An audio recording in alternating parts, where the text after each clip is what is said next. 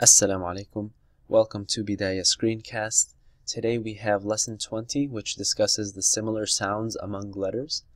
Certain letters, such as Sin and Sad, have the same similar characteristics and are articulated from similar places in the mouth.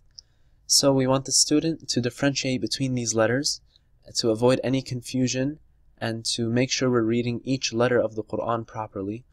And again, we have examples, 10 examples of very similar pairs of letters, as well as words that are similar in structure, such as the first one, qasamna, qasamna.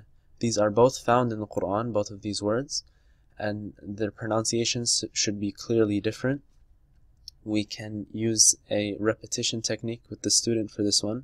We can, as the instructor, we can also, if necessary, point to different places where these letters are pronounced from. For example, we have va, which uses the teeth, and we have dad, which does not connect the tongue with the teeth, and so forth. Anyway, basically for the student to differentiate between these letters, and we can assess this by them pronouncing these words side by side correctly, inshallah, depending on their backgrounds, and especially if Arabic is not their mother language.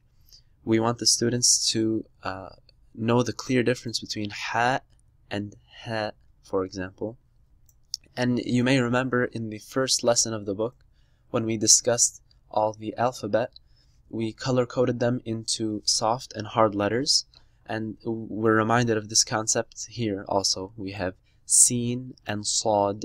So if the student retained the hard and soft letters from the beginning of the book, from the first lesson, which they should have passed with 10 out of 10, this concept should be relatively easy, inshallah. It's just important to put them side by side and have a visual so we can make sure not to confuse between these letters.